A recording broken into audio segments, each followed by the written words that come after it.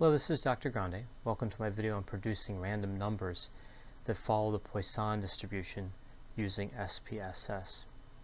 Oftentimes in counseling research, it's helpful for us to be able to produce random numbers that follow a specified distribution, particularly when demonstrating statistics.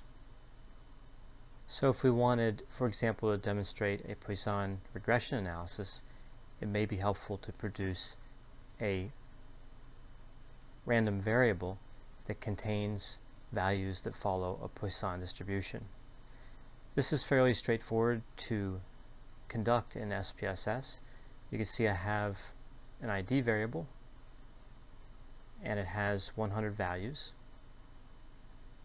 and I configured the data this way so that I would produce 100 random numbers that follow the Poisson distribution. Go to transform, compute variable. I'm just going to call this RV1 for the target variable, random variable 1. And we want the numeric expression to produce the Poisson distribution, so we'll go to random numbers. And we can see there's several functions here for producing random variables, including the Poisson. So it's RV dot Poisson. And what we would supply as an argument, what we would supply this function is the mean. So I'll double click here, and I'm just going to supply the mean of 10. Then I'll click OK, and you can see it's produced the random numbers.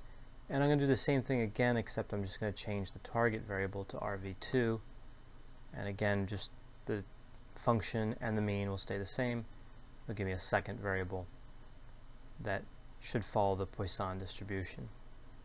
I can test whether random variable 1 and random variable 2 follow the Poisson distribution by using a one-sample Kolmogorov-Smirnov test. But first I want to go in and switch to the variable view and change these two variables to scale.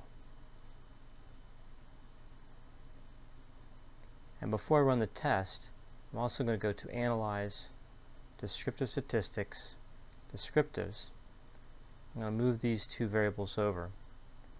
And in Options, I just want to see the mean and the variance, just those two metrics.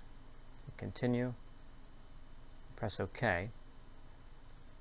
And notice that for random variable 1, the mean and the variance are very close to one another. And that's the way we would expect it to be in a Poisson distribution. Now we know the mean should be close to 10 because we set it at 10. For random variable 2, however, you can see that we have a mean of just over 10, but the variance is only about 7.8. So now that we know this, let's test these variables and see if they indeed do follow the Poisson distribution.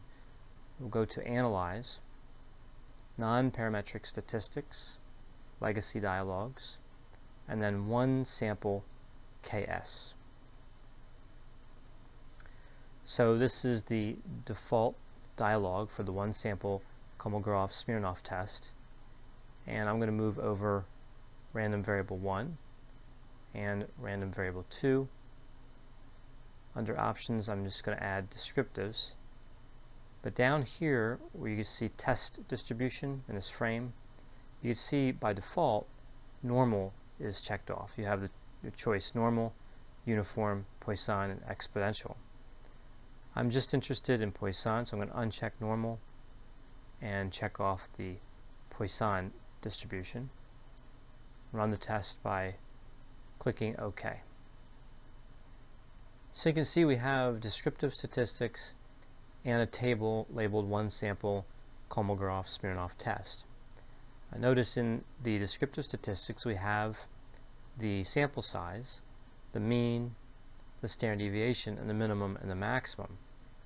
But the variance is not displayed. Of course, we know the variance is the square of the standard deviation, but I've already computed it through descriptives up here just by selecting variance in that dialog.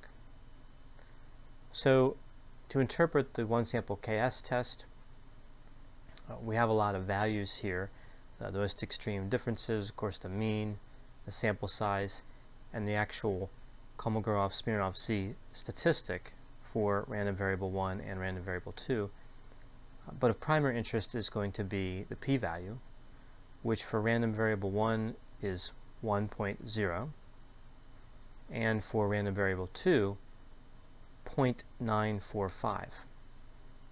So we interpret these p-values by determining whether they indicate statistical significance or not. Of course, for random variable 1, we do not have statistical significance, and we do not have it for random variable 2 either. Both of these values are greater than 0.05. If these values were less than 0.05, we would say that they are statistically significant, and we would presume that the random numbers do not follow the Poisson distribution. However, since we have a non-statistically significant finding here for both of these variables, we would presume they are both following the Poisson distribution. I hope you found this video on producing random numbers that follow the Poisson distribution to be helpful. As always, if you have any questions or concerns, feel free to contact me, and I'll be happy to assist you.